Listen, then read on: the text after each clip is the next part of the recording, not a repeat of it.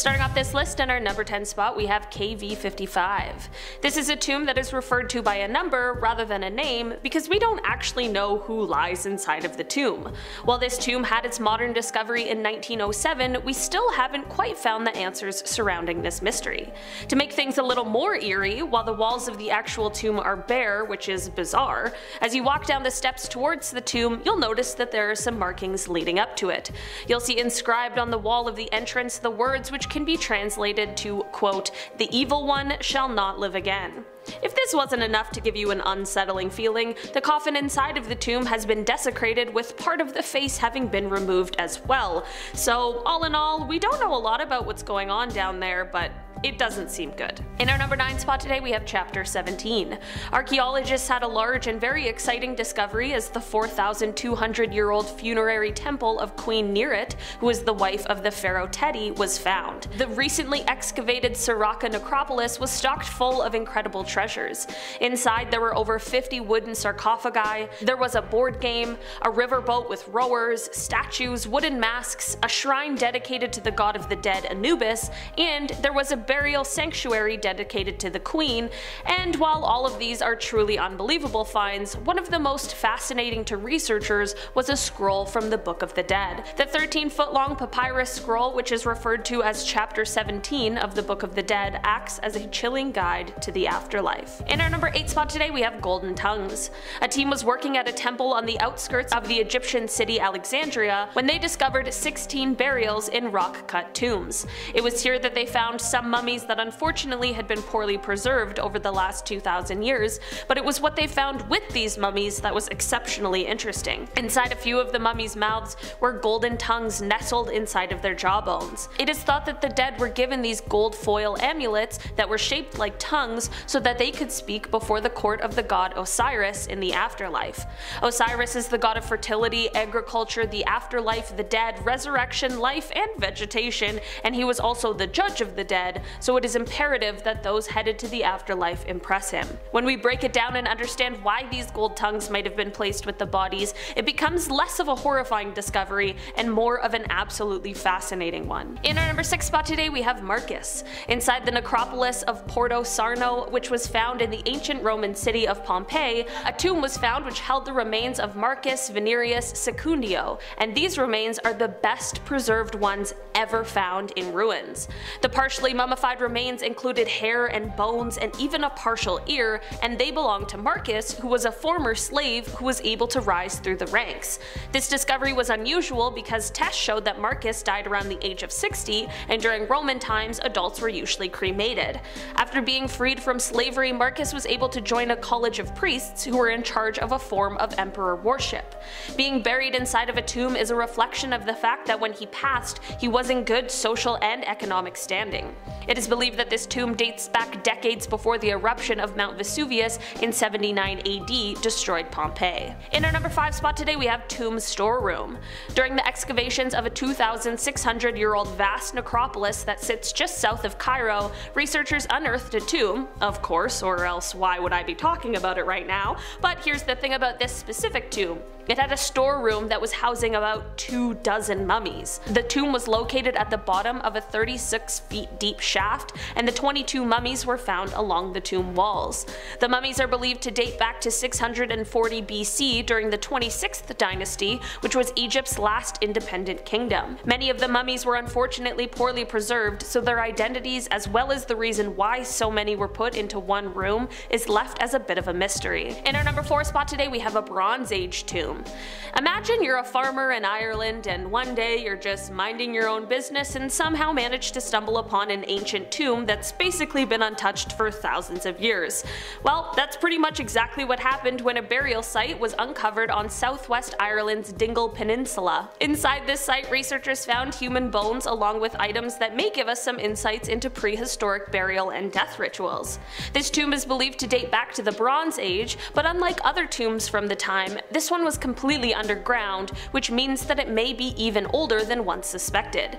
The tomb was found during some land improvement work when literally a stone was turned over and it revealed the chamber underneath. In our number 3 spot today we have mice. A couple years ago in 2019, as archaeologists were searching through a well-preserved and beautifully painted tomb that had been found in the Egyptian town of Sohag, the tomb is thought to be from around 2,000 years ago and was built for a man named Tutu and his wife. Other than the human mummies that were found inside of this tomb, researchers also found animal mummies, including dozens of mummified mice. This tomb is one of 7 that were found in the area after authorities found smugglers digging illegally for artifacts, which honestly sounds like it should be the plot of a movie. While I'm sure these kinds of discoveries are insanely important and helpful for all kinds of researchers, finding dozens of mummified animals along with human mummies probably isn't the nicest discovery there's ever been. In our number 2 spot today we have a gibbon skull. Gibbons are a type of ape that are often characterized by their swinging ability coupled with their loud, bright calls, and the 8th century Chinese poet Li Bai described their voices as they swung past the Yangtze River. But here's the thing. Today, there are no gibbons that live anywhere near the river. Also, the gibbons that exist now have different fur patterns from the ones that are often depicted in classical Chinese paintings. This has led experts to believe that there must have been another kind of gibbon that has now vanished, and physical evidence of this kind of gibbon might have turned up in the most unexpected place: a tomb. This tomb, which was built for the grandmother of the first emperor of China nearly 2,300 years ago, contained a skull and a jawbone so distinct that scientists believe they must belong to this member of the now extinct gibbon genus. Many surviving gibbon species are now facing extinction, so it is likely that there were others in the past who unfortunately faced the same kind of fate. In our number 1 spot today we have canopic jars. This is a discovery that is actually quite a common find in tombs, but that doesn't make it a pleasant one, although there is a reasonable explanation behind this. Canopic jars are often found in tombs, and in 2018 in the tomb of Karabaskin, which was found on the west bank of Luxor, there were some well-preserved jars found. The jars were made of Egyptian alabaster and they most likely held viscera. That's right folks, these jars usually held the organs of the person inside of the tomb. They were used during the mummification process in order to store and preserve the organs so that they could be used in the afterlife. There wasn't just one jar, but rather a jar for specific organs. While in modern times this is a gruesome discovery, it's also absolutely fascinating to see how people of the past cared for those who have passed away, as well as seeing how strong the belief in the afterlife used to be. Starting off this list in our number 10 spot we have a black granite sarcophagus. In 2018, archaeologists in Egypt found a massive black granite sarcophagus in Alexandria, Egypt that dated all the way back to 2,000 years ago. Rumors immediately started swirling about what this sarcophagus might have contained, but the best way to find out? Well, you have to open it, of course. Instead of some crazy curse being unleashed, the first thing that escaped this tomb when opened was a horrible, unbearable smell. Apparently it was so bad that the site had to be evacuated for a while before they could return to finish opening it up. When they finally were able to completely lift the lid, they found a red-brown-like sewage water flooding the bottom, which is likely where that horrible smell was coming from. Other than all that gross stuff, inside the sarcophagus were the bones of 3 people. Unfortunately, the mummies did not end up being well preserved, so only the skeletal remains were still intact. It is believed that the people inside may have been soldiers from the time of pharaohs. This is believed because one of the skulls had a crack in it from an arrow. There was a bust found along with the tomb, but unfortunately due to time past, it has been weathered beyond recognition, but that is not the only way researchers can find out where the soldiers are from and what time period they lived in. In our number 9 spot today we have the knife-armed man. In 2018, while researchers were excavating a 1,200 to 1,400 year old necropolis in northern Italy, they made a gruesome discovery that led to us learning a super interesting story of someone who lived all those years ago. Inside this necropolis there were the remains of a man, but what set him apart from the others is that he had a knife blade prosthetic arm. Further analysis of his bones showed that his arm had been removed via blunt force trauma. Normally all those years ago the wounds would have killed you, if not from the blood loss then from infection, because of course this was a time before antibiotics, but somehow this man managed to survive it all, and in doing that he made himself the scariest prosthetic limb I've ever heard of. He replaced his missing hand with a long knife buckled to his arm with leather straps. It's like pretty metal. In our number 8 spot today we have the Tomb of Thomas. A few years ago, archaeologists were searching in the Tomb of Thomas, who is a high-ranking Egyptian official. Within the tomb, they found jars that contained something they weren't exactly sure of. Well, further research was able to date this substance back 3,200 years ago, and guess what it was? Cheese. Dr. Enrico Greco from the University of Catania, who worked with colleagues from the Cairo University in Egypt to determine what this substance was, said, quote, "The material analyzed is probably the most ancient archaeological solid residue of cheese ever found to date.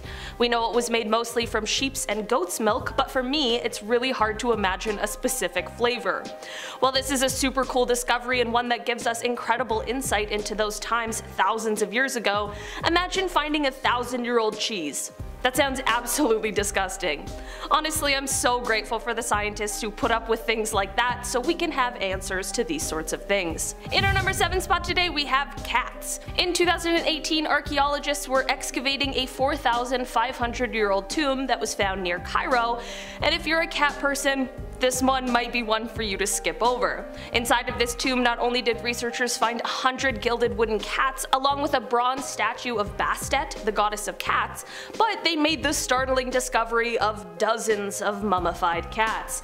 It is known in ancient Egyptian culture that cats were highly regarded and admired by humans.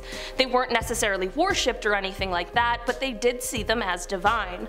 The tomb these cats were found in has been dated back to the 5th dynasty of the Old Kingdom. While the looks of the cats is an absolutely horrifying one, not only was this find incredibly interesting, but it also showed that the mummification process is highly effective. In our number 6 spot today we have scratch marks. When archaeologists opened a tomb they had located that dated all the way back to the Qing dynasty, they certainly did not expect to find what was inside. They weren't shocked to find the remains of a person, but what was shocking was the state she was in. Her skin had turned black like charcoal and she had a terrifying expression on her face, with her mouth wide open like she had been screaming. To make matters even worse, apparently there were scratch marks that she had left on the inside. Further research showed that it is believed that this woman suffered from a difficult birth, and during labor she fainted. Since childbirth used to be a way more dangerous activity, it is thought that her family believed she had passed away, and then they buried her, and of course you know the rest. What a horrifying story for everyone involved. In our number 5 spot today we have the Silver Sumerian Harp. The Silver Sumerian Harp was found in a very large royal tomb of ancient Sumeria. You might be sitting there thinking, a harp isn't exactly terrifying, and I agree. This harp certainly was not a terrifying find, but the scene it was found amongst absolutely was. The tomb contained not only the harp, but the musician who was playing it, along with an entire group of musicians, servants, and several soldiers, all who were sealed in this tomb while they were performing their duties. Many of them were dressed in what was considered formal attire and were wearing gorgeous jewelry. The area where all of these people were found is referred to as the Death Pit because of the large number of bodies found within it. Music was an incredibly important part of life, celebratory and ritual occasions in ancient Mesopotamia. In our number 4 spot today we have the Tomb of Sunken Skulls. In 2009, archaeologists were excavating the bottom of a prehistoric dry lake bed in Sweden when they began to find the foundations of some sort of a stone structure. Yeah, we're talking about a tomb found at the bottom of a lake. Further research began to unearth the usual things like animal bones, stone tools, and that sort of thing, but they also uncovered skulls belonging to 10 people that are believed to have lived 8,000 years ago.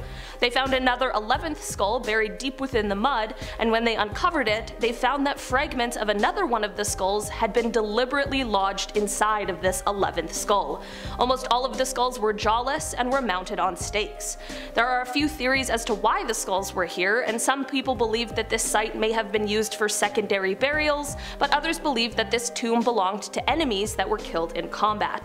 Either way, researchers were rightfully shocked when they unearthed this tomb. In our number 3 spot today we have biscuit beetles. Okay, I know this one won't be horrifying to everyone, but as you guys know, I really hate bugs a lot, so this one seems like my worst nightmare. As it turns out, mummies aren't the only things that tombs can preserve.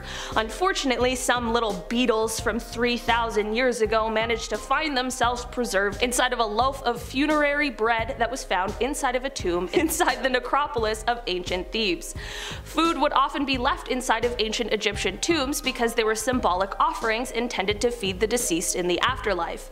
Well, the deceased apparently weren't the only ones chowing down, because a bunch of biscuit beetles were found inside the bread. I just can't imagine being stoked to find a mummy and instead finding bugs. In our number 2 spot today we have the tomb of Hatshepsut. She was the 5th pharaoh of the 18th dynasty of Egypt, and she was the 2nd historically confirmed female pharaoh. She was an incredibly interesting person who we could really talk about all day, but we are here talking about tombs, so let's cut to when hers was found and unearthed.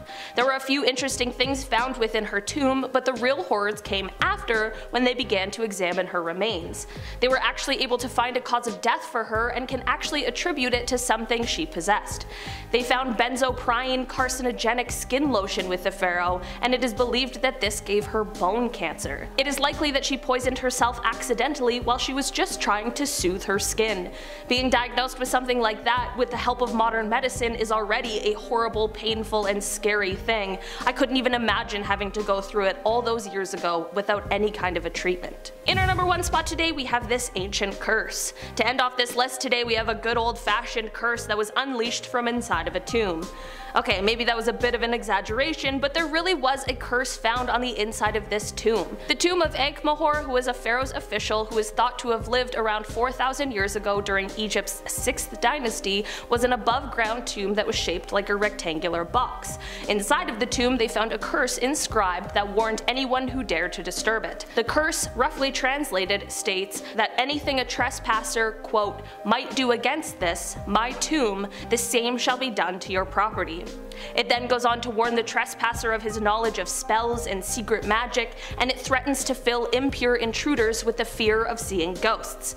These kind of curses have been found in other tombs, and while they certainly are nothing like the ones depicted in horror movies about mummies, it might still be a little unnerving to those unearthing this discovery. Starting us off at number 10 is King Tut's tomb. I think it's pretty fair to say that King Tut's tomb is just about the most famous one on the planet these days. However, although it was discovered over a century ago, it wasn't until fairly recently that 2 secret rooms were found hidden inside the tomb. In August of 2015, a prominent English Egyptologist, Dr. Carl Nicholas Reeves, published a 50-page paper outlining the evidence of 2 hidden doorways inside of King Tut's tomb, and most interestingly, he theorized that the final resting place of world-famous Queen Nefertiti, whose tomb has yet to be found, might actually be intact behind the walls in Tut's tomb. Over the years there have been several scans of the walls to find out more. Some showed evidence of a corridor or void on the other side, while some did not. But honestly, considering the alleged curse entangled with unearthing King Tut's tomb, which was out in the open for all to see, I can only imagine what hell could be unleashed if we mess around with whatever is in that secret room. Coming in at number 9, Brompton Cemetery. There are a few things it seems pretty safe to want to avoid, and mysteriously sealed mausoleums housing the dead seem pretty high up on that list for me, but apparently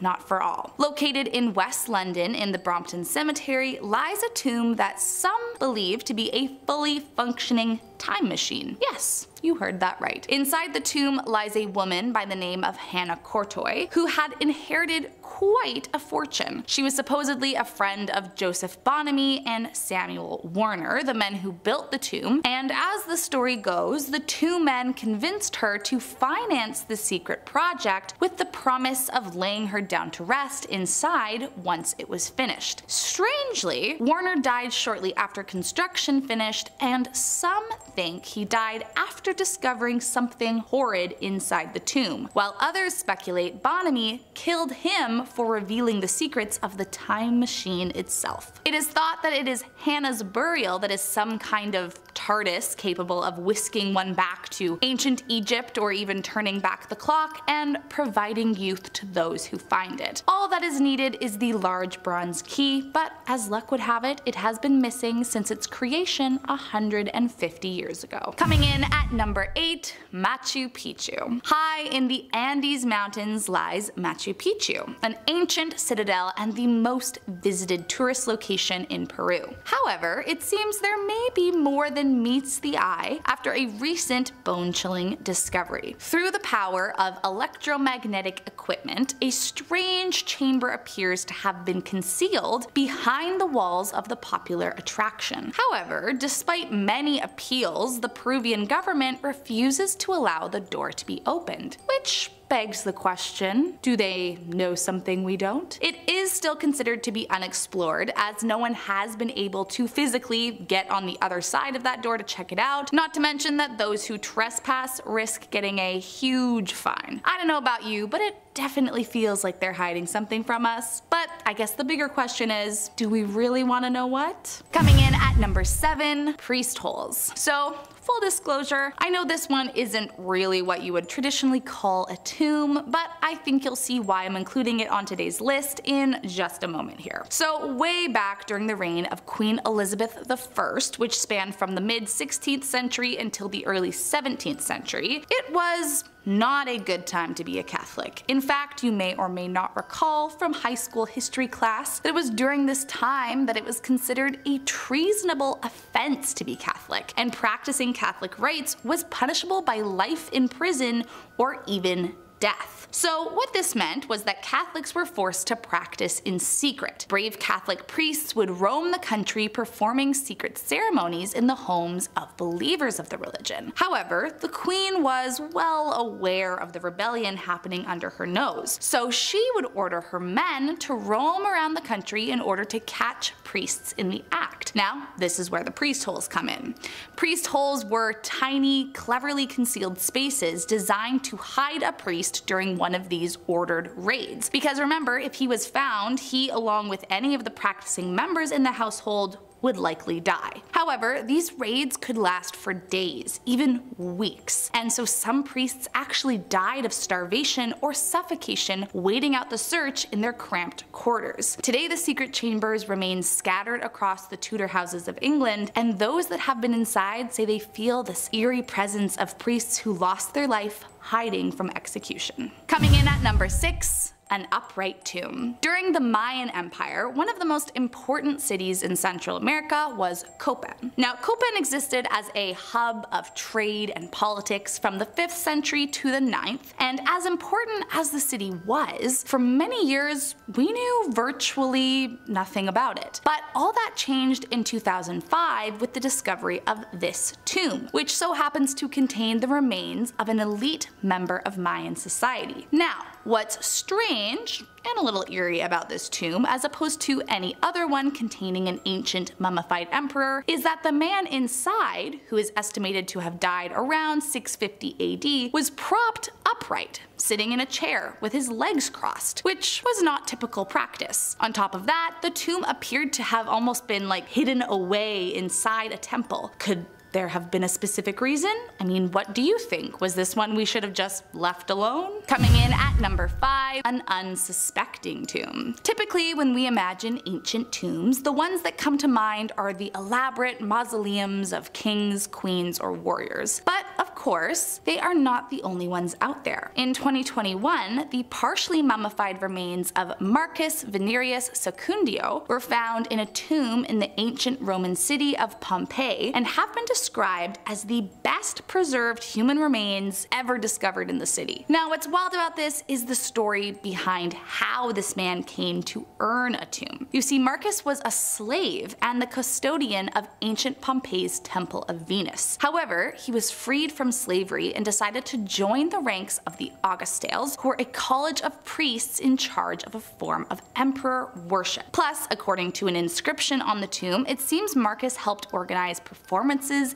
in Greek during his time alive. However, even with the wonderful and heartwarming story, it's still strange because it was apparently more typical to cremate bodies during the Roman times than to mummify them. So why was it decided Marcus would be mummified and hidden inside the temple? We may never know. Coming in at number 4, a horror bunker. So this one doesn't really qualify as ancient, I'll give you that, but it is definitely still one of the creepiest ones on this list. Recently, about a month ago, archaeologists stumbled across a horrifying underground bunker close to Anda City in northeastern China that would have been a part of Imperial Japan's infamous Unit 731. Now, Unit 731, for those that are not familiar, was an incredibly cruel biowarfare and human experimentation site during the 1940s that carried out experiments on thousands of prisoners of war, eventually killing an estimated 12,000 of them. Atrocities like amputating victims' limbs without anesthesia, putting them in pressure chambers until their eyes popped out, and injecting them with deadly diseases are only some of the evil committed in the wartime unit. And shockingly, this bunker that was found is thought to have been the largest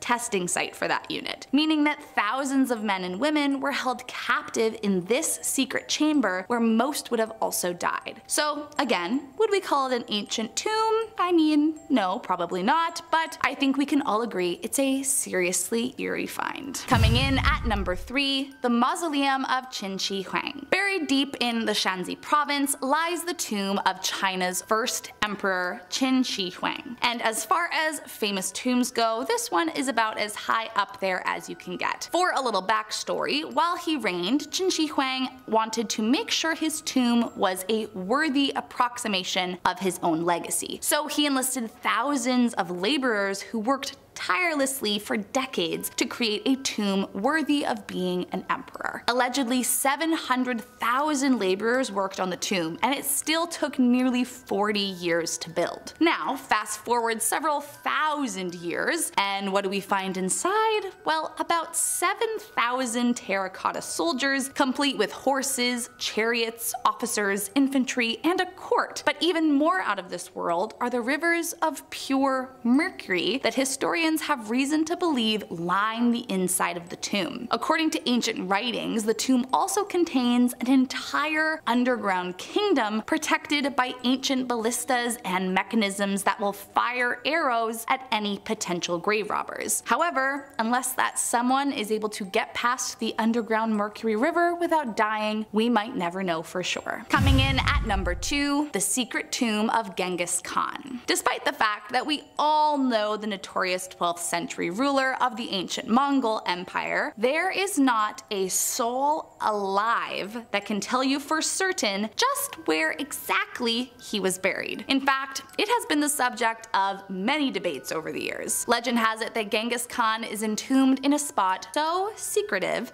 that anyone who even came near his funeral procession was killed. To make sure it remained a secret, even the 800 horsemen who trampled his gravesite to keep its location secret were executed, along with the 1,000 laborers who escorted his body and dug his final resting place. Just imagine having such loyal followers that you could actually assure this plan would be followed through with without being able to oversee it. Now, to make up for this, a mausoleum has been created to honor him, but it only contains a few personal effects, not his actual remains. His actual resting place might just be the longest kept secret ever. And last up in our number 1 spot, the Paris catacombs. It may not be the first thing that comes to mind when you think of an ancient tomb, but it is where millions have been laid to rest. And if there's one thing that it has in spades, it is secret little nooks and crannies at every turn. It all started in 18th century Paris when cemeteries were in a near hopeless state. You could barely walk through town without smelling the rotting dead bodies, and they were quickly running out of places to put them all. But when King Louis XVI came into power, he enlisted his architect to build a system of underground catacombs to transfer all the bodies to. It allegedly took 12 years to transfer all of the bodies, which is no surprise considering the remains of more than 6 million people can be found there. And as you probably guessed, it's wicked haunted. And although many have dared to visit these winding maze tunnels, that doesn't mean it comes without risk. Visitors say they've seen strange orbs of light, taunting voices, and indescribable shadows lurking in the tunnel, while others say they've literally seen ghosts. But the biggest reason to fear the tunnels is because many that enter never return. Several reports of disappearances have happened through the years, and while some have been found, many have remained lost forever. Starting off in our number 10 spot, we have fire mummies. This discovery isn't necessarily one that came from a tomb, but it is from an ancient burial site, and it's unlike anything I've ever seen before. This is something that was discovered when loggers ended up stumbling upon the Kabayan burial caves and found a bunch of tiny nut-like coffins. This led people to wonder how the ancient culture of the Ibaloi, the ones who created these burial caves, managed to fit the deceased inside of these small coffins, and the answer is unbelievably fascinating. When a member of the tribe was close to death, they were forced to gulp down a bunch of salt water, which essentially would begin the curing process from the inside out. Once they died, they would be rubbed down with herbs and then literally slow roasted over a period of weeks or months, and it is said to help speed up the process, members of the tribe would blow tobacco smoke inside of the body. In the end, this would create a compact and well-preserved corpse that could be placed into these tiny coffins. The method actually worked so well that you can still see their intricate tattoos to this day.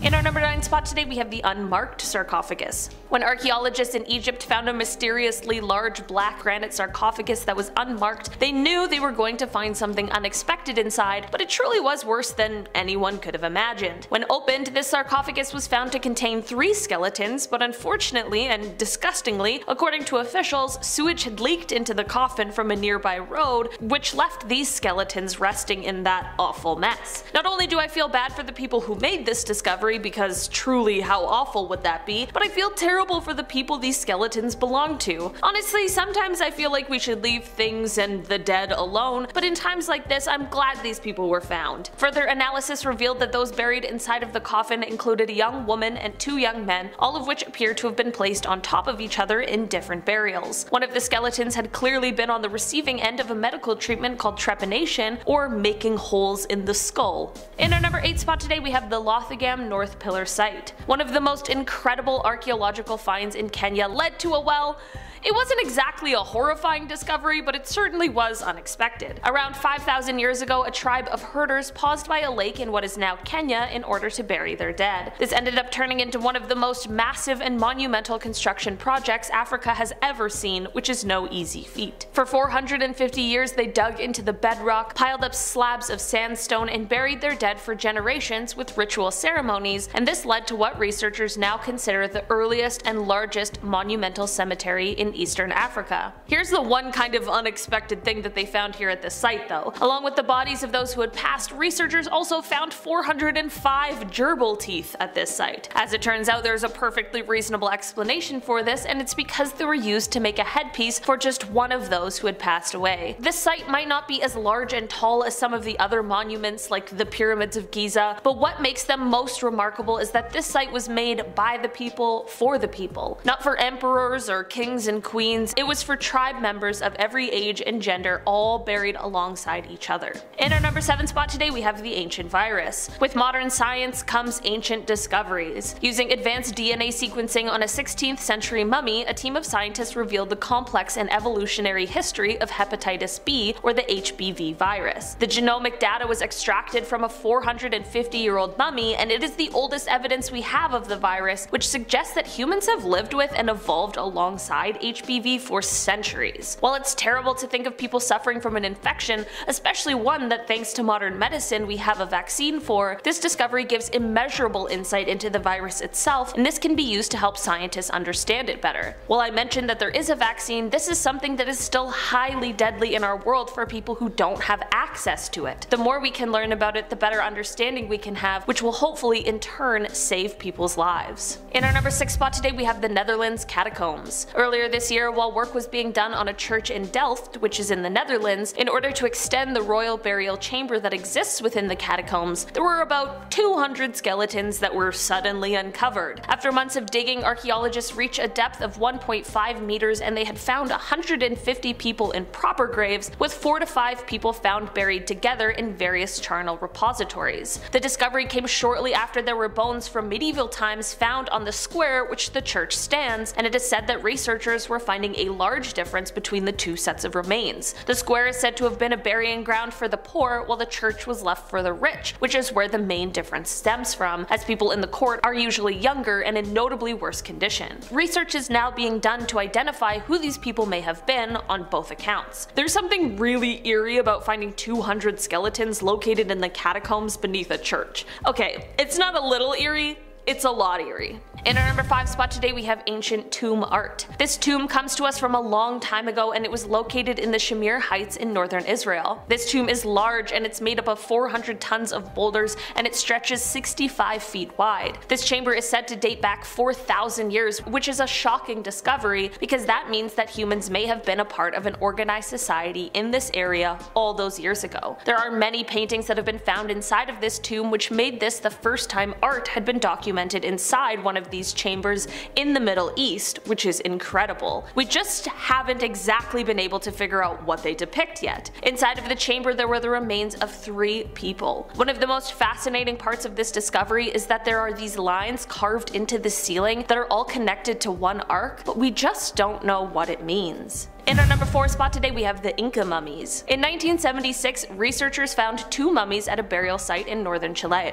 These 2 corpses belonged to 2 young women who were the victims of human ritual sacrifice. It is likely that the sacrifice they were a part of was one that was carried out by the Inca to commemorate either historical or political events or as a response to natural disaster. The mummies were found wearing silver ornaments and they were surrounded by ceramic vessels and they were wearing red robes. The red in the Inca clothing was often created using hematite or other iron oxides, but upon further inspection of these mummies, it was revealed that their red clothing held something much more dangerous. The dye used for their clothing contained cinnabar, which is a mineral rich in mercury. This was often used in the ancient world as a pigment for makeup, clothing, and painting, but handling it leads to mercury poisoning. What is strange is that researchers believed that the toxicity of cinnabar was known in ancient Peru, so we aren't exactly sure why they used it in the first place, but it's thought it might have been used as protection against grave robbers. In our number 2 spot today we have the Phaleron Delta Necropolis. In 2016, during the construction of a new library and opera house in Athens, crews accidentally stumbled upon this necropolis, which is a cemetery that is the final resting place of more than 1,500 citizens from ancient Greece, and while this most definitely is an eerie discovery and a reminder of our own mortality, the horrifying discovery came when they found a smaller chamber within this one, and inside there were more than 80 skeletons that all had their hands shackled above their heads. How's that for a horrifying discovery? Each of these skeletons belonged to people who died young and healthy, and while the exact cause of death is yet to be determined, all signs are pointing to some kind of mass execution. Right now, the best theory as to who these people may have been is that they may be some of the people who were part of a coup in 632 BC that was led by Cylon against Athens. It's just strange that even after these people passed, they didn't unshackle them, but that just might be a mystery destined to stay a secret. In our number 1 spot today we have the Ancient Mystery. Okay, this is one of the coolest things I've ever heard and it has me rethinking my career. Maybe I do want to be an archaeologist after all. Basically, researchers have found a 1,300-year-old Chinese mystery, and where did they find it? In a tomb raider's shaft. This feels like a Hollywood blockbuster and somehow it's just real ancient life. While excavating a tomb in China, the team discovered the skeleton of a young man who was riddled with wounds, giving clues as to how he died. The man is estimated to have been about 25 years old, and it is thought that he was harmed and then thrown into the tomb raider shaft while he was still alive, which is absolutely gruesome. It is believed that this crime took place between 640 and 680 AD. It appears as though he wasn't a thief because the shaft had begun to be refilled with soil by the time of his death, so we really aren't sure why this young man met this cruel fate. As a true crime enthusiast, this is absolutely fascinating, and I really wish we could find some answers to bring this guy's story full circle, but sometimes these things just stay a secret. Starting us off at number 10 is King Tutankhamun Part 1. Now back in the day, and this was done a lot in ancient Egypt, people would place curses on tombs as a safety measure. This was done because if any of the possessions inside a tomb were disturbed, then the person buried or wrapped up inside wouldn't have had a peaceful afterlife. But that fact clearly didn't stop many Egyptologists, including the Earl of Carnarvon, George Herbert, who funded the group dig in the Valley of the Kings where King Tutankhamun's tomb was found. George and his daughter traveled to Egypt where they were going to be present when the tomb was officially opened by the Department of Antiquities. However, the father-daughter duo, along with an assistant, went into the tomb multiple times, which was just unauthorized. They even made a breach in the corner of the tomb's doorway and looked inside, and this was the first time modern people had stepped foot in the tomb. Journalists reported that the words "death shall come on swift wings to him who disturbs the peace of the king" were inscribed near the door. A few months later, the Earl died from an infected mosquito bite. I don't want to say it's karma, but it was karma. Now I know that could be completely unlinked, but a similar lesion was found on the pharaoh's cheek during an autopsy, which is just sus as hell. And to top it all off, all the lights in the Earl's house just blacked out the moment he died with zero explanation whatsoever. So it's safe to say death really did come on swift wings, didn't it?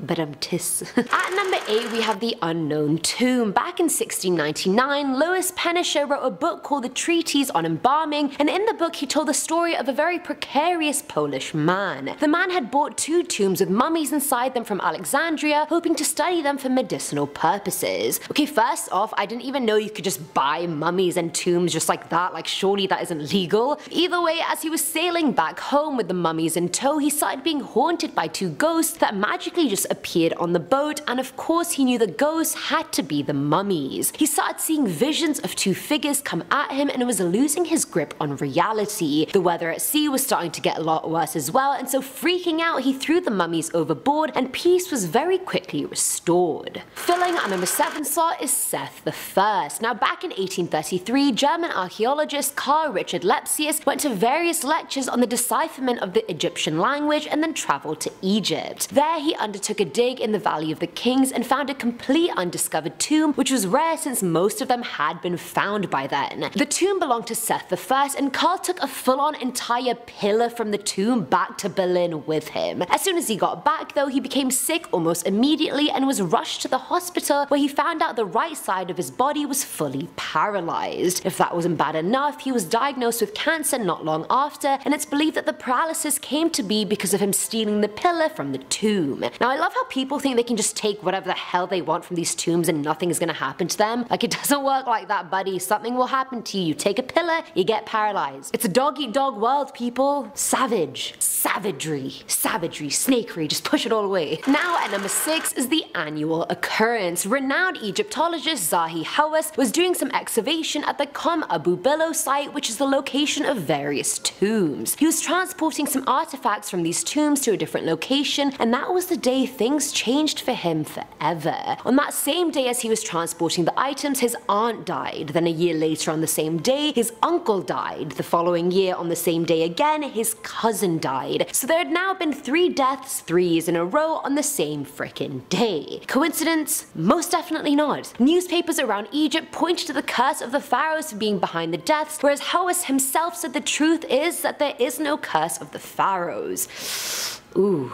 unpopular opinion maybe perhaps. Speculation. Coming in at number 5 is the curious case of George. So Egyptology professor George Reisner was quite a big name back in the 1930s and 40s because he discovered the tomb of Khufu's mother back in the day and basically made media history when he delivered a worldwide broadcast from inside the king's chamber. That's a flex if I ever saw one. Like, I thought I flexed, that is a flex. Either way, by the spring of 1942, Reisner was working inside the pyramid when he suddenly collapsed. Now the thing about George was that he was almost entirely blind, yet he was extremely vocal and articulate and hadn't mentioned anything about feeling sick that day. His team had to drag his body out of the pyramid paralyzed, and he died very shortly after. No one knows why or how he died, how he became paralyzed, but by now I think it's safe to say the curse of the pharaohs got him. Got him. Got him. At number 4 is the Tomb Raider, and no, I'm not talking about Lara Croft craft, although I really wish I was. So back in 2004, a German man was visiting the Valley of the Kings in Egypt and stole a relic from King Tutankhamun's tomb. I mean, international law would call it stealing. He, on the other hand, called it a souvenir, so I mean,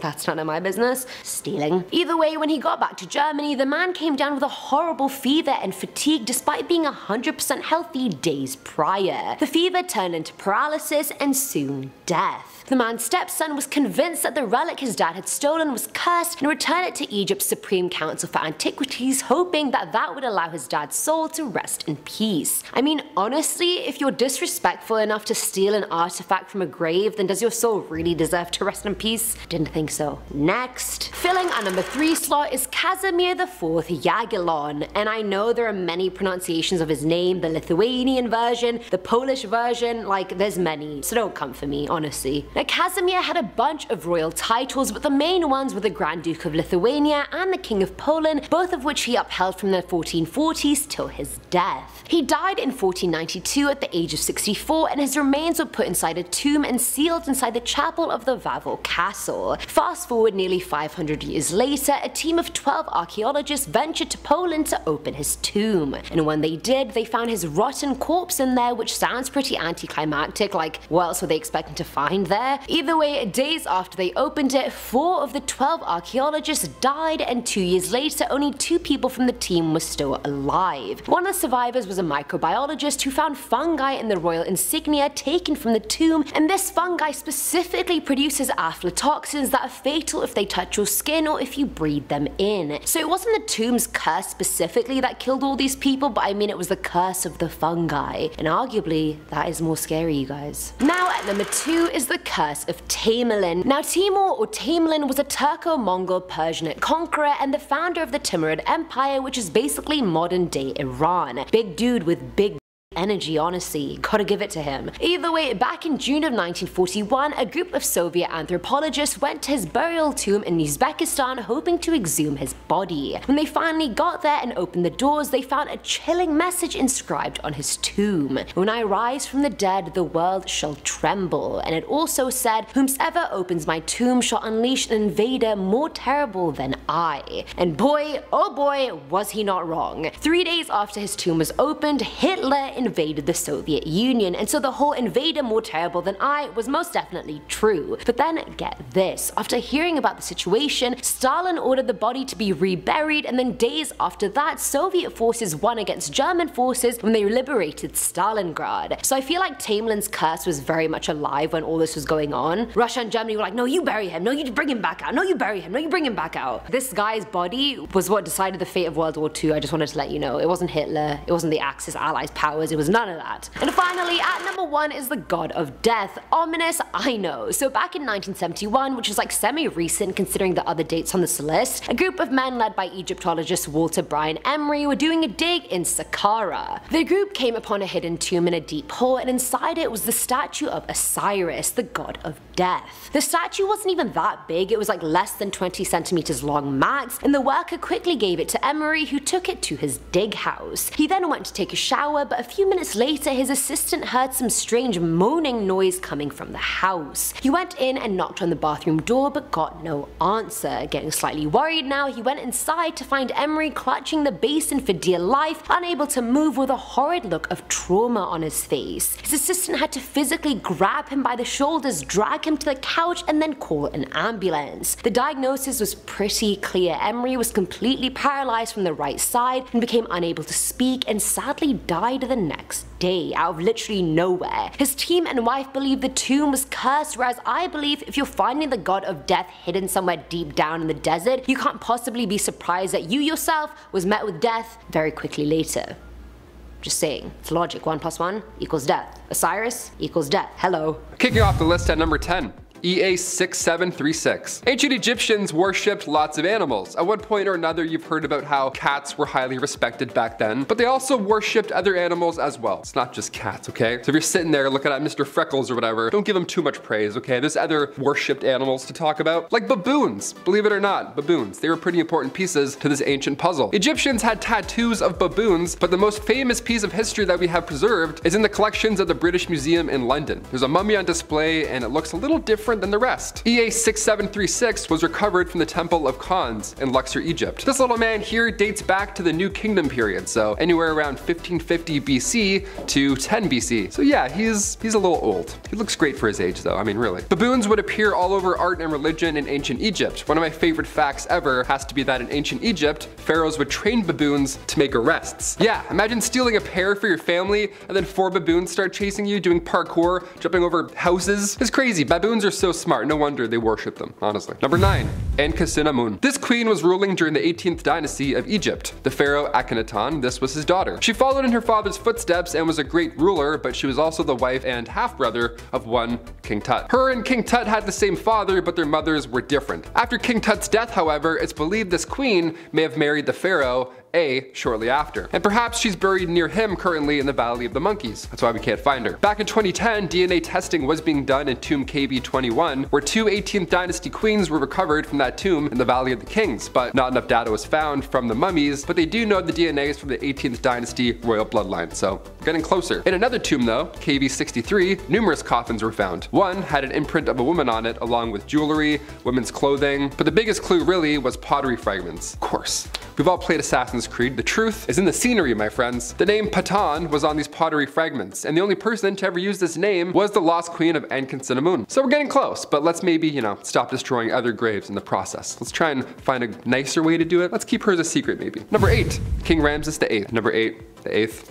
You know what I'm doing. The last son of Ramses III, King Ramses VIII. He's the 7th pharaoh of the 20th dynasty. King Ramses VIII. Okay, history is confusing with these numbers sometimes, I tell ya. I had to proofread that sentence a few times when scripting this one up. This lost king had the throne for a very short amount of time, and historians are trying to understand why. He was the only pharaoh of the 20th dynasty whose tomb is still out there, somewhere in the Valley of the Kings, just waiting. The thing is, with his ruling being so short, the theory out there is that the tomb of KV19 that belonged to the son of Ramses IX, many believe this tomb was originally built for Ramses VIII, but once he became king, everybody was like, maybe not this guy, Yeah, you're not that guy, pal. Apparently you're not that guy. Apparently you weren't that guy. There is a confirmed tomb that was never used for Ramses VIII as well, tomb QV43 in the Valley of the Queens. Made for him, but never used. The poor souls who had to build these, my gosh. Number 7, Luxor tomb. We've been saying 2,500 years ago a lot, and don't get me wrong, that's an awful long time ago with all this ancient history. But in 2014, archaeologists discovered a 4,000-year-old tomb from the 11th dynasty. Yeah, it was tucked away in Luxor, Egypt all this time. Spanish archaeologists found a tomb belonging to a leader from the 11th dynasty. It's pretty obvious this was somebody from the royal family or somebody who was a high-ranking official, because at the time, Luxor was the capital city of ancient Egypt. Officials believe this tomb could have been used as a mass grave due to the,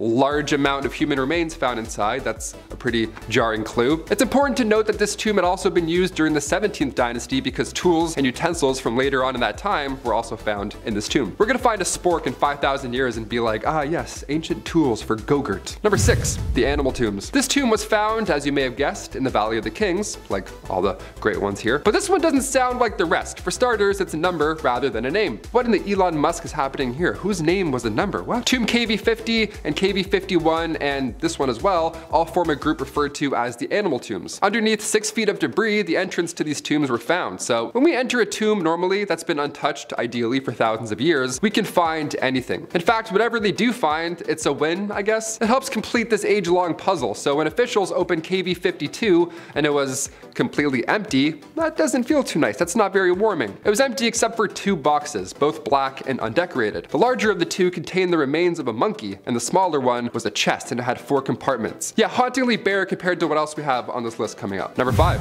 KV55. Okay, we covered KV50, 52, they're all one tomb, but they're not, they're separate tombs. What's going on here? This one was discovered right next to King Tut's tomb, and the reason we call this tomb by a number rather than a name is because, well, we don't know who it was made for, really. The classic, what happened, Even the walls of the tomb inside, they're empty. They aren't covered with any hieroglyphs, there's no artwork, there isn't any clothing laying around, no jewelry. It's quite odd, it's just simply bare. As you walk down the 20 steps towards KV55, you'll notice only a few markings on the entrance. Markings that show that the entrance was once widened since it was first cut, along with its ceiling being raised slightly higher. So adjustments were made at some point. This wasn't a forgotten project by any means. The only hint as to who or what is buried here is remains on the walls. One hieroglyph was found in 1907. One hieroglyph, that's it. And it translates to, "The evil one shall not live again." Okay, so we should leave this alone, right? Yeah, you agree? Hit that thumbs up if you agree. I feel like we agree. Number 4. Ankh-Mahor Curse. The walls of some of these tombs have warnings from the gods. One warning trespassers that the gods will wring their neck like that of a goose. That's a pretty good warning. I don't know. If I walked into somebody's property now and it said trespassers' necks will be wrung out like a goose, I'd turn around. You got me. You don't need a beware of dog sign. We're all set with that. You don't need to be an ancient god to get that message across. Just don't break into people's stuff. Don't steal stuff. Inside the found tomb of Ankh-Mahor, a pharaoh official from 4,000 years ago, a curse was written on the walls. It was buried in mastaba. It was an above ground massive tomb, and this warning was the first thing you saw. Might do against this, my tomb, the same shall be done to your property. It also warns of Ankh-Mahor's knowledge of secret spells and magic, and it threatens to fill impure intruders with a fear of seeing ghosts. Again, there's that or beware of dog.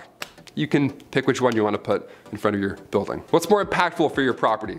You decide. Number 3, 2020 tombs. 2020, okay, while most of the world was stuck inside watching documentaries, more than 100 sealed coffins were found. And yes, this time they were occupied. Gross. Found, of course, in Saqqara, Egypt, Egyptian archaeologists have never been more excited, which is a weird thing to say after what I just said. Maybe we'll find the body of Cleopatra. Wouldn't that just be dandy, I guess? The fact that we found over 100 of these still in great shape is mind-blowing. It's actually pretty awesome. Grave robbers have been around since ancient Egyptian days, and for all these to be untouched for this long, that's good. This is great. I'm glad we found it instead of, pirates. The findings date back to 712 BC, which was a period where Egypt was controlled by foreign civilizations, like Persians or Greeks. The idea that we're finding mummies is great and all, but again, do we really need to open them up? Do we need to find Alexander the Great this badly? Like, what is he? It's gonna be bones. It's gonna be goop. Like, we're willing to disrespect this many souls in the process. It's kind of ironic. I don't know. Number 2, Black Tomb. We found a mysterious black granite tomb in Alexandria back in 2018. I remember this trending because I made several Brendan Fraser jokes on Twitter. Yeah, a lot of mummy talk happening that weekend. Things got real when the cousin of antiquities minister opened it up. Yeah, we just opened up a mysterious black granite tomb just because we're curious cats. When archaeologists found this massive untouched tomb, untouched for over 2,000 years, might I add. On one hand, that's a feat in itself, historical, great, discovery, awesome. But us humans, we have to just open it up and take a peek and just smell whatever's inside. Let's just do that, I guess. Maybe it's Alexander the Great, who knows? Egyptian news outlet El Watan reported that the tomb was lifted only a few centimeters before every official involved at the construction site fled the scene. They straight up ran away, it smelled that bad. Mustafa Waziri, Secretary General of the Supreme Council of Antiquities, the guy put his entire head in the tomb to make sure that it's safe. I mean, or you could just do this with your hand. That works. Why your head? Like, just do one of these. I mean, I get it. The guy's OG. Nothing ended up happening, I think. I don't know. Number 1, King Tut. One of the greatest mysteries is, of course, the history of the young King Tut. Really young. Younger than you might think. The young boy became pharaoh at age 9 in 1332 BC. During his time ruling, the young king had to face a country in conflict. It wasn't exactly a chill time. At this point, Egypt and Nubia were going head to head over land, and not even 10 years into ruling, the young pharaoh died at age 18. It wasn't until 1922 until he was seen again. Howard Carter discovered the tomb of the lost king, appropriately, as you would have guessed, in the Valley of the Kings. This is where we could have been more careful, historically. When King Tut was discovered, they tried to move his body out of the oil that was coating the coffin after this long. But in doing so, they damaged him. They were too rough. They were too excited with this, old ass dude. So now it's next to impossible to tell what really took his life at such an early age. Yeah, we kind of blew it. We have some ideas though. It's not entirely hopeless. It's believed that King Tut had a broken leg. After some 3D scans were done, it appears the king may have not been in the best shape prior. He may have fallen off a chariot and then simply just cracked his leg, and that's how he died. So if Tut passed at an early age out of nowhere, who was that tomb he was buried in really meant for? Some suggest the tomb was built for the lost queen, Queen Nefertiti, but again, still trying to figure this one out because we haven't found her yet. The former antiquities minister doesn't believe this at all. He strongly stands by his belief that the lost queen was one of the female mummies found in the Valley of the Kings. Tut passed away at 19, so many believe his own burial chamber wasn't even done being built yet, so they just threw him in hers. How rude is that? History is pretty rude. I don't know. If I can sum up history, I'd say it's rude. Yeah, that's a fair word. We still haven't found her final resting place, but with the aid of technology and 3D scans, I have a feeling we're getting pretty close. Starting us off at number 10 is the Padmanabhaswamy Temple. Good luck spelling that if you ever get it at a spelling bee. I hope you don't. But anyway, this temple is located in Kerala, India, and is one of 108 other temples that are devoted to the worship of Vishnu. The temple is under the care of the Travancore royal family, but in 2011 a man filed a case saying they mismanaged the assets of the temple. temple. So the Supreme Court sent 7 people to explore it and document its belongings, but it turned into a lot more than that. They found 6 massive secret vaults or chambers with doors made of iron and no visible hatch or opening. The chambers were named Chamber A to F, and they've been able to open Chamber C to F many times. Chamber A took some time, but they did get open as well, but Chamber B has stumped everyone. No one has any idea what the chamber contains, but people believe it's holy in nature. But here's the thing, the temple has 3 doors. The first has metal grills on it, but they managed to open that one. Behind that door was another wooden door which they also managed to open. However, the last door, made of iron, had no ways of unlocking it whatsoever. Locals think if any human attempt with technology is made to try and open the door against its will, it'll unleash calamity into the city. There are even legends about the initial exploration committee where one member tried to open the door but fell ill, whilst another one lost his mum while trying to open it as well. Either way, can't we just leave something untouched? Maybe we don't need to know what's behind the last door. Chamber B can just forever just be secret Chamber B. Coming in at number 9 is the Kingdom of Lyonesse. Now legend has it Lyonesse, which was located in the British Isles of Scilly, one day became fully engulfed by the ocean. In that one day, it wasn't an overtime erosion thing, it was all in one day. People even believe that the 140 islands in its place now are just hilltops of the Lost Kingdom. Lyonesse was most famous for being part of Arthurian legend as the home of Tristan, the resident hero. The one-day drowning was even said to have occurred during the 6th century, which was the time of King Arthur and the Knights of the Round Table. So I mean, it is backed up historically and sort of geologically by the islands as well, loosely, very loosely. However, it's said that on that fated day, the rich of the kingdom put all their valuable belongings in tombs, hoping the tombs would float or at least survive the drowning as well as, themselves. That way they wouldn't be left with nothing when their home was fully submerged. The people didn't survive, and the small tombs were also scattered everywhere. None have been found yet, but I think that's fine. The number of lost people attached to each of those tombs almost gives them all really bad karma or luck. Even if someone did find it, spending a dead man's treasure can just never go down well. Others went as far as to say they put their babies in the tombs as well, hoping they would float to the top and survive. So I mean, you could either find a chest with treasure or a skeleton baby. It's a 50-50. Of course, the existence of Lyonesse has never been confirmed, so it's hard to back up with evidence, but I believe it. At number 8 we have the Great Aztecs. The Great Temple of Tenochtitlan was dedicated to the Aztec god of war and the Aztec god of rain and agriculture. The temple was built sometime after 1325, but it was rebuilt 6 times. The reconstruction model they made of what it looked like back in the day is absolutely stunning, but now there are just ruins left. I hate when that happens, and it happens quite a bit. Items that have been excavated can already be seen at museums, but in 2015 another big discovery was made. Archaeologists found a tunnel passage underneath the temple that led to 2 sealed chambers,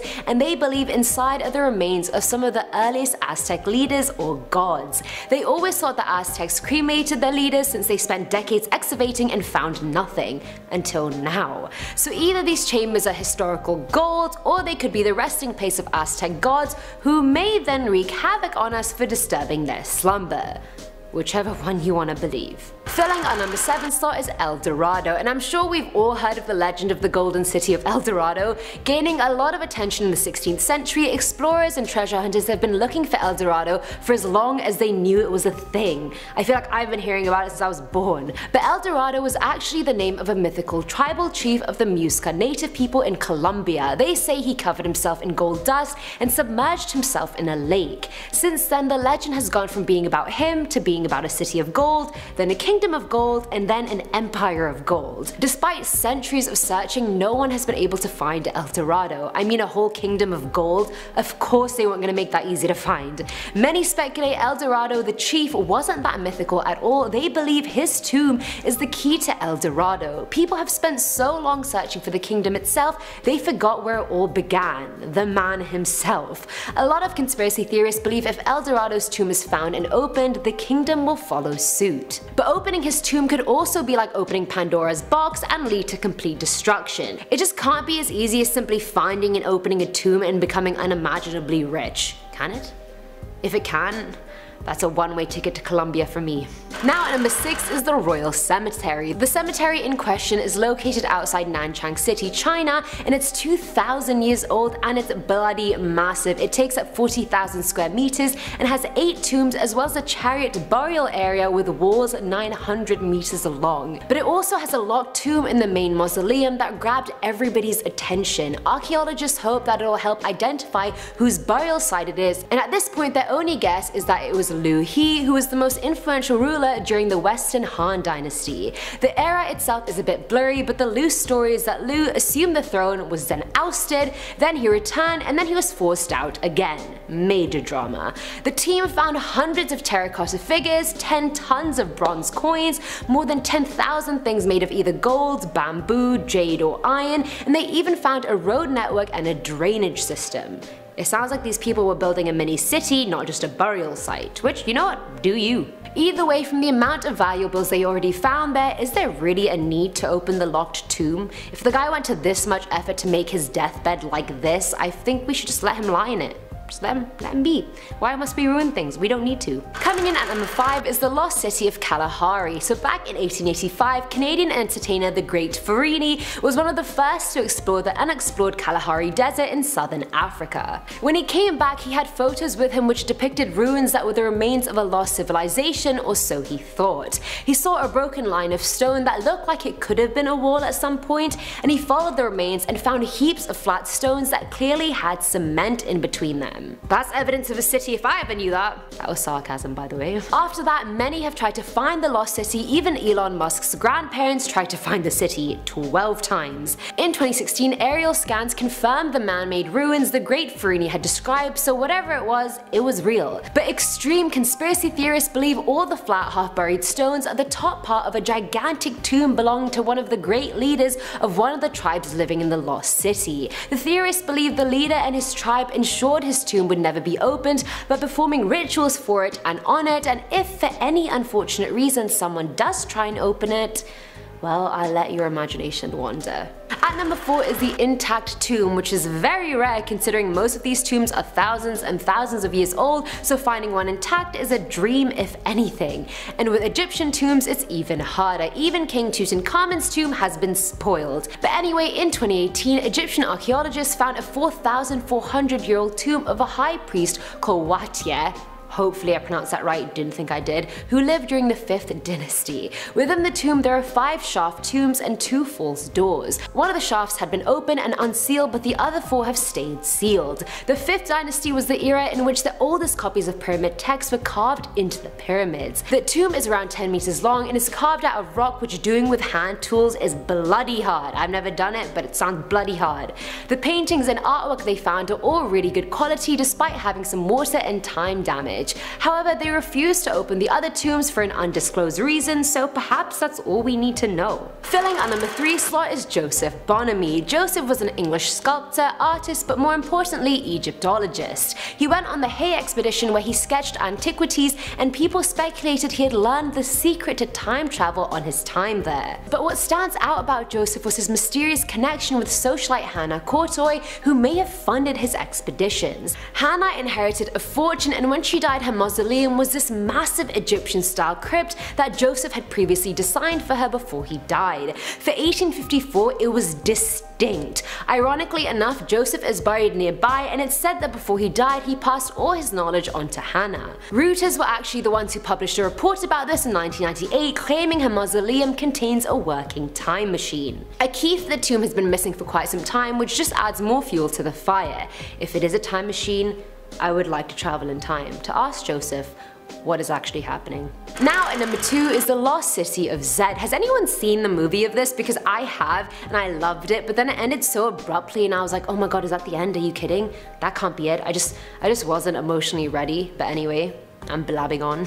British surveyor Colonel Percy Harrison Fawcett believed this indigenous city existed in the jungle of Mato Grosso, Brazil, and he decided to call it the Lost City of Zed. He based his belief on his own exploration of the Amazon River as well as histories of South America that he had read. He never did find the lost city in the end, and him and his son actually died trying. Many people believe that the indigenous people living in that area know exactly where the city is and how to get to it, but they've made it their life mission to stop outsiders from getting in or finding the entrance. Many believe they're guarding one of their ancestors' tombs, which lies inside of the lost city. Others, on the other hand, believe it may even be Colonel Percy's tomb. Either way, if that many people are trying to stop you from finding something, odds are there's a good reason for it. And finally, at number 1 is Atlantis. Not the luxury hotel resort and water park, the underwater lost city. Plato first mentioned Atlantis in 360 BC, and it was meant to be an insanely powerful kingdom with technology more advanced than ours and an unmatchable navy. Fast forward around 9600 BC, a terrible disaster hits and the island sank into the sea, never to be seen again.